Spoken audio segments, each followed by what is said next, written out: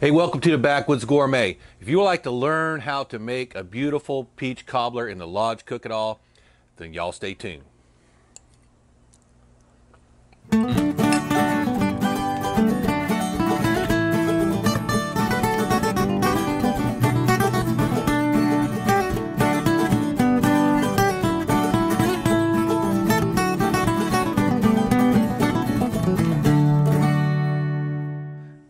Alright, so here's how we're going to prepare our peach filling for our cobbler. I'm going to take my microplane and I'm just going to zest a lemon half here. About the zest of about half, maybe a little more of the lemon. So we're just taking that outer yellow part off of there. This one's kind of got a big nipple on the back of it, so it's a little more difficult. So zest of half a lemon. This is a pretty juicy one. I hold my hand out to catch any seeds. Okay, and we're going to get the juice of the whole lemon in there.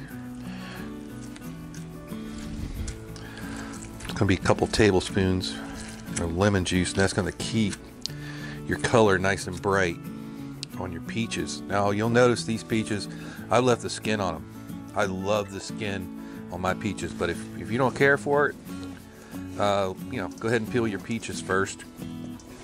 Now some of these were clean peaches and some of them were the other type, which are a lot easier to get the pit out of. We're just tossing them in it, and we're going to try to stay low sugar. These peaches are really sweet, so I'm only going to put in, that's about a tablespoon of brown sugar. And you need just a little bit of brown sugar to start getting the moisture flowing in these guys. I've tried doing it completely no sugar and it was okay.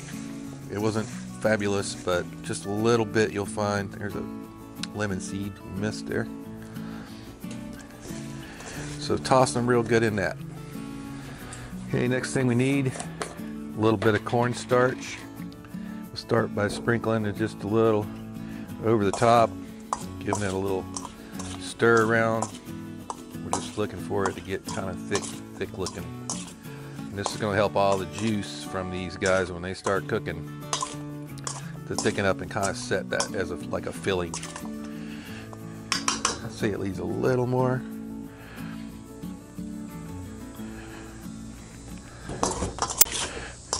This amount, that was about a little less than 2 tablespoons cornstarch. I like to get it all nice and wet. All right, now sprinkle of salt, and time to put this in the refrigerator and let these start working their magic here. So we're following this recipe here in the Lodge booklet that came with the Cook-It-All. This is going to be the topping for this cobbler. Now they did theirs with mixed berries. Berries are not in season here in Florida this time of year, but peaches certainly are. So that's why we're using the peaches instead. So for dry ingredients, it's 2 cups of all-purpose flour, 6 tablespoons of granulated sugar, and I did consider kicking back on that, but since we kicked way back on the sugar in the filling, I think we can get away with that right there. Everything in moderation, right? All right, and then it's got 3½ teaspoons of baking powder, so that's going to be a tablespoon and a little bit. So I was heaping tablespoon for us. Mix that in there, and 3/4.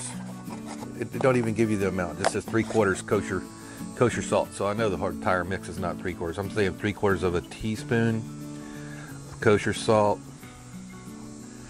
This is regular salt. Should be fine. My kosher salt is really coarse, so I'm going to go with regular table salt there. And that's the dry ingredients. And the last ingredient is 2 cups of heavy cream. So we're going to give that a wait until we actually get this on the fire and get those peaches started before we put the last ingredients together. But we're ready to go. All we gotta do is Put the cream into the flour mix, mix it up, put it on top.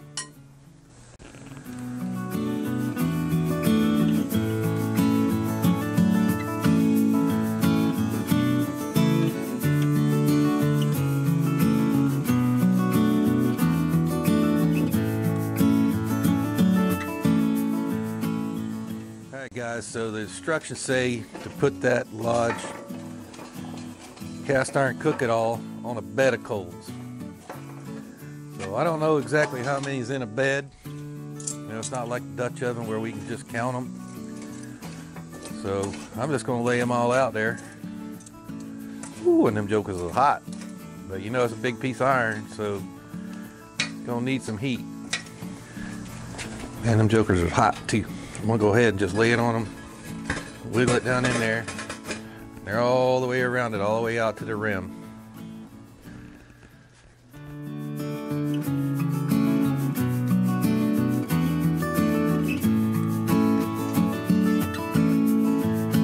Alright, so now that our peaches are going, we're going to go ahead and start adding this cream to the flour for this topping. I have never made a topping for a cobbler like this before. So we'll see how it turns out. It's going to be pretty soupy, I'll tell you that.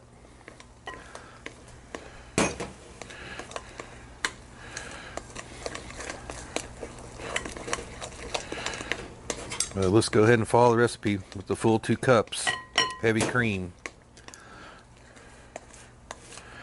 And there's no oil or lard or butter or anything else in here.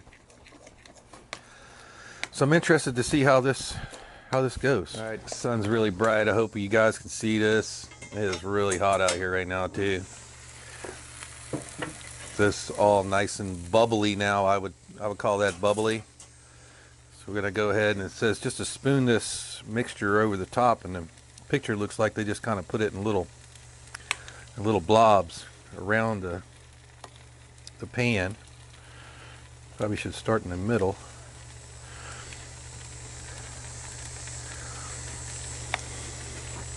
It is rising already. Of course, it's 95 out here right now.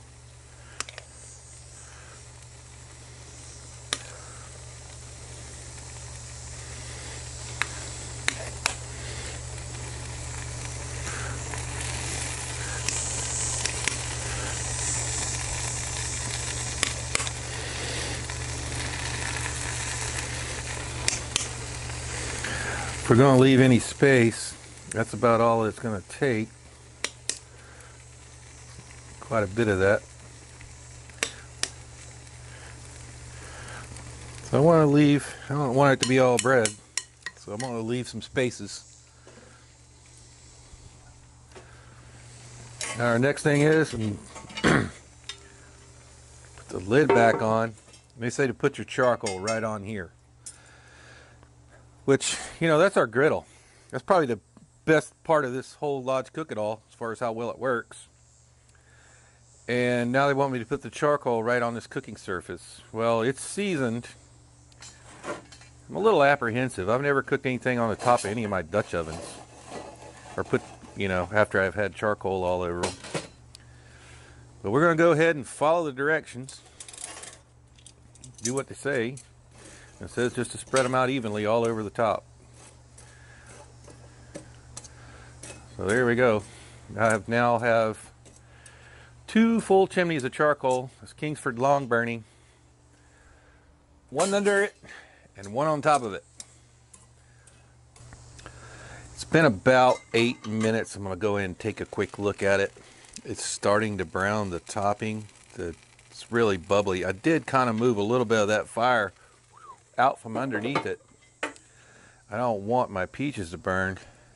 This recipe was meant for berries, which have a lot more water.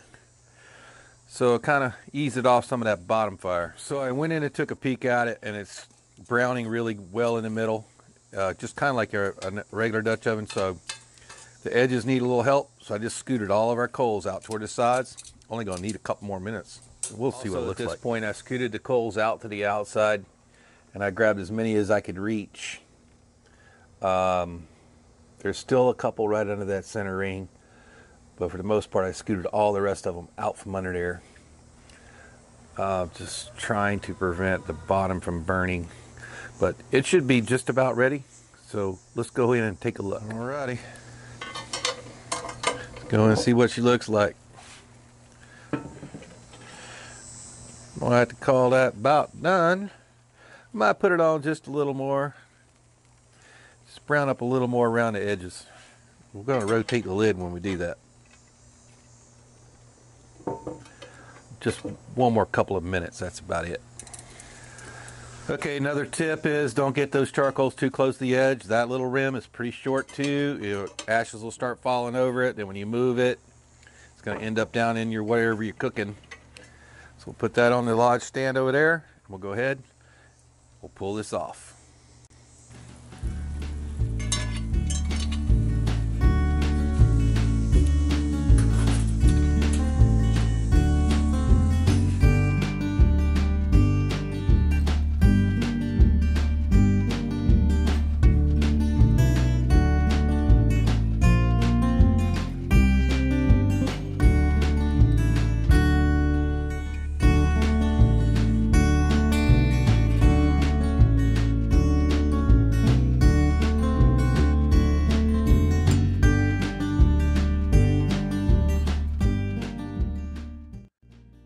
My griddle portion here was still fairly warm.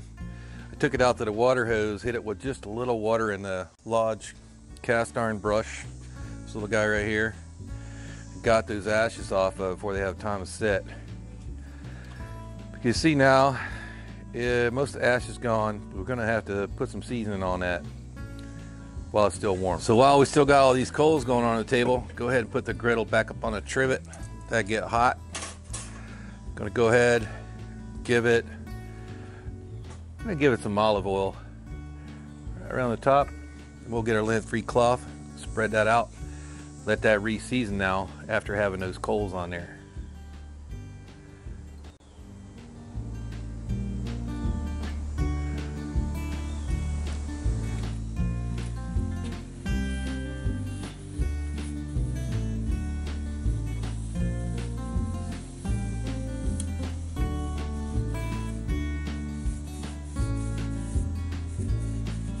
Alright guys, let's go ahead and plate this up. We got our bowl right here. I'm going to go ahead, we'll see if it's going to release. Going to gently cut a piece with my spoon here. The top is nice and crunchy, I'll tell you that. It looks like it's releasing. And I don't see any burn on the bottom. So let's go right in our bowl with it just like that. Now there's a little caramelization on these peaches, but they're not burned. I was really worried about that. So, right in a bowl right there. Let's give it a try. Let's go ahead and give it a taste.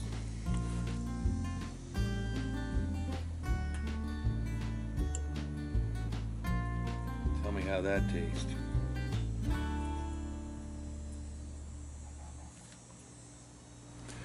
Tell you what, it looks great. So I'm gonna go ahead and give it a taste test.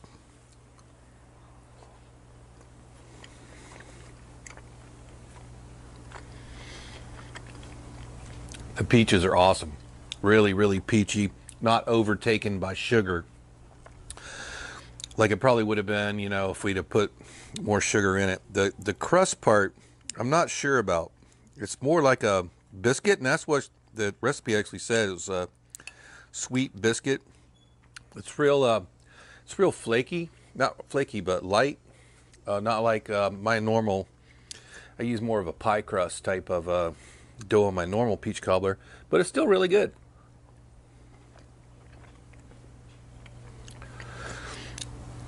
So while I go ahead and eat this here right in front of you, please go ahead and if you like what we're doing, hit that like button right down there to subscribe to our channel. You can do it right there.